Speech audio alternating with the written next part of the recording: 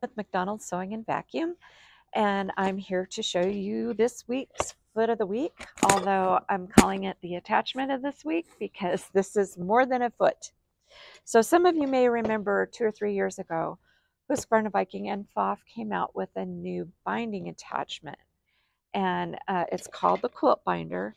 And we were also excited because it was going to be able to stitch the front and back of your binding to the quilt at the same time, which is a very time-saving activity. Well, some quilters decided not to purchase this attachment because of the way it handles the binding fabric. So that original attachment leaves you with just a single layer of fabric because of the way it folds the fabric, just a single layer of fabric on the binding of your quilt.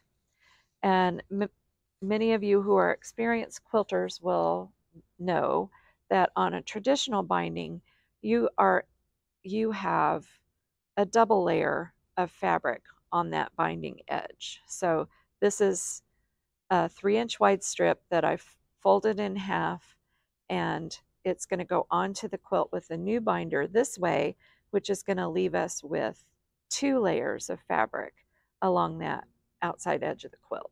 So hopefully that will last a little bit longer. And that was the concern, is that the bindings would not last. So I am going to show you how to use the new quilt binding attachment. And again, it is available for PFAFF and Viking machines. For Husqvarna Viking, it's available for a variety of machines classified as 8 and 9. If you need help figuring out whether your machine qualifies, we can look that up for you. And for the PFAFF machines, the same thing applies. These binders work for machines classified as L and J machines. So let me show you how the attachment fits onto the machine. I already have it on here because I was working with it a little bit earlier. So it comes with this plate that fits onto your stitch plate. So it's got a screw hole up here, and there's a hole right here on your stitch plate where that will fit. And then there's a thumb screw that you can use to just tighten that up. So that's the piece that's going to hold the attachment. Now, when the attachment comes in the box, it looks like this, and you're going to need to unfold this loopy piece right here, because that's what's going to control your binding for you as it goes into the attachment. Now, there are 2 more screws and a couple of washers in the box, and you're going to fit the attachment right here.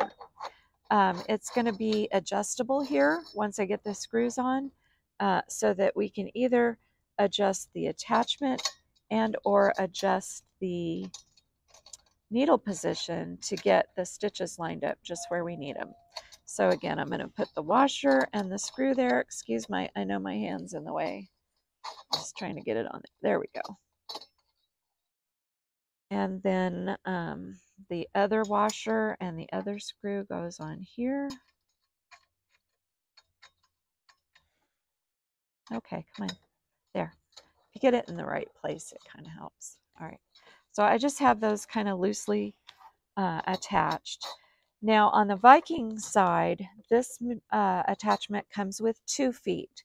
One of the feet has a straight back, and the other foot has a groove or a slot that's cut out of the back of the foot like this. So for Epic 2 owners, you would want to use this foot that has the slot cut out of it. That will accommodate your IDF, or integrated dual feed. For those of you who are not Epic 2 users, it has the built-in walking foot that many of the PFAFF machines have. But I'm using the Husqvarna Viking Designer Ruby 90 today, and so I'm going to use the straight back foot. Okay, so the next thing I want to do, I have again folded my 3-inch binding in half, pressed it. So this is 1.5 inches wide, and I've cut a kind of a wonky point on the end. That's just to help the fabric go through the binder itself. So then you would sort of just weave this fabric through the end down here that's furthest away from the needle. And then I use my tweezers, but you could use anything sharp and pointy. Oh, and I got it upside down. We want the fold side to go down. So I'm going to put it back in there, this time with the fold side down. And it does help to use your tweezers even to throw that or weave that along there. So I've got the fold down, and I'm going to tighten this up just for a minute so it doesn't move around on me, and use my tweezers now to help me get through this fabric through. So I can just kind of pull it along with my tweezers and pull it along through there.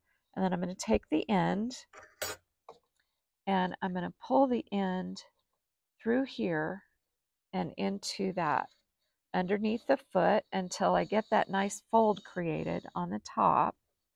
And I'm just going to kind of floss it back and forth, and then I'm going to pull it back close, a little bit closer to the needle, and then I can place my quilt, there we go, into the gap between the two pieces of the binding.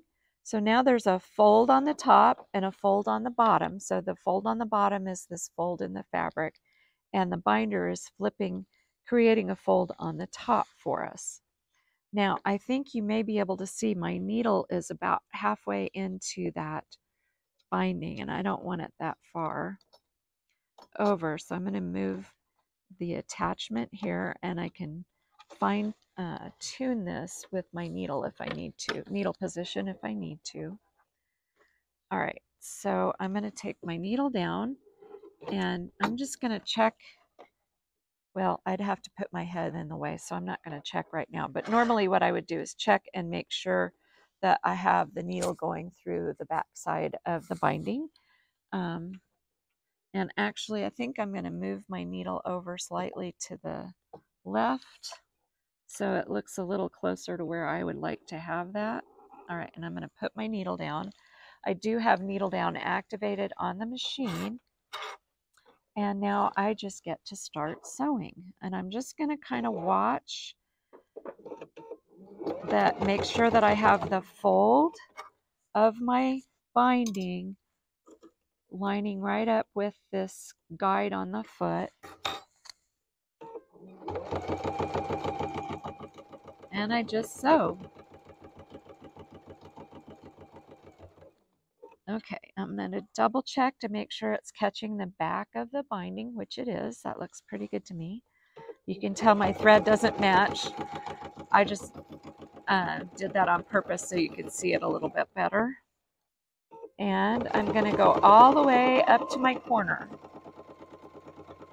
Now you guys get to actually watch me do this for the first time ever. So if I'm not successful, I can recommend there's another video on YouTube on the Husqvarna Viking or the PFAFF page that will show you how to do the corners.